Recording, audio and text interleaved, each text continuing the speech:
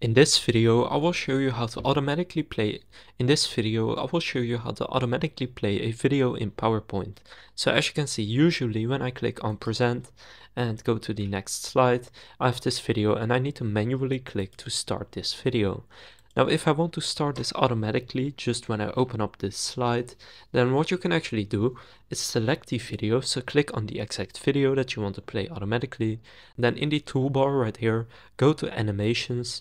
And then here where it says start, right now it's set to on click, so it starts when I click. Now click on the drop down menu and click on after previous. So that means that it starts after I come from the previous presentation. So now I'll just align this to the page and show you that it actually works. So I'm just going to present this right now and start with the first page here. And now when I click on the next page, you will see that the video plays automatically, and for me it's this animation right here that I made in Canva. So let's play this again. Let's just go to the next tab, and I'm not clicking to play the video. It just happens automatically. So again, make sure that you have the video selected by clicking on it, then go to animations, and where it says start, click on the drop down menu and select after previous. So that's how to automatically play a video in PowerPoint. If this video was helpful, please consider leaving a like and subscribing to my channel.